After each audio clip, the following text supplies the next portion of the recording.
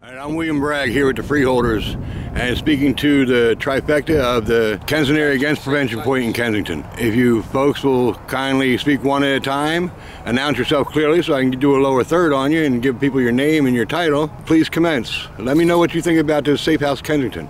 I'm Sandy Pereira, and I am the creator of the group Philadelphia Citizens Against Safe House to try and unite all of the people in Philadelphia who don't want safe injection sites here. I'm Richie. I'm a longtime activist in the Kensington area. I started the Kensington Against Prevention Point Facebook site, and we're trying to get the word out against Prevention Point, against the safe injection sites in Kensington or anywhere in the city. My name is Dennis Payne. I'm the president and founder of the Army McPherson Kensington's Town Watch. I'm not against recovery, I'm just against how things are being presented to the community. We need to get organized, and we need to do it soon. It's more than just a safe injection site. It's about the youth of our nation. That's what's at risk. That's why we're standing here today. Safe house, safe injection site in Kensington is already a done deal. Take a look around you. You've been looking around for 50 years now. You've been watching the deterioration of this entire area, this entire city, this entire people. Simple fact and simple truth is we can't continue on like this. This is not how we're designed to operate. It's not how we're designed to function. Reincorporating Kensington under conservation easement and raising Philadelphia up as 51st state, sealing Penn's charter of privilege over us, is about the only hope we have at this point. You can see how bad it is out here. I know it's not going to go away with nothing. And you don't have the luxury of a dictator that can just come in and say, well, this region of people, they're all dead now. This region of people, we're going to kill all of them now. This region over here, we're going to poison all of them. This region over here, we're just going to go in and take them out in the middle of the night. This is America, it's the United States, where people have rights, where each citizen has their own personal rights to be an individual, to be a person, to work and to worship. And our politicians need to remember that. And if they went off course for that, that's fine. Raising Philadelphia up as the 51st state is going to remedy that. And taking control of the $6 billion and immediately acting to see what's going on with the $32 million, we're going to get a lot of players up close and personal. And the people will be coming forward. These not-for-profits, they will be coming forward to list underneath the Freeholders in McPherson Square Public Library Civic Association and the Kensington Chamber of Commerce. And then they will be engaged to do what they need to do. I can't do their jobs for them. They can do their jobs. And that's the entire flaw in the ointment here. They haven't been. But now they will. Till then, we have the authority, and we have the word, and we have the wisdom, and we have the models, and we have the example, and we have each other. This is America. We built it. It means something. Don't let anybody else tell you it means otherwise. Tell them to go pound salt. Yeah. Progress is going on without you. Put back our film, put back our industry, give back our jobs. It doesn't go well. The people's obedience to it, that's what's in question. And we have laws to cover that.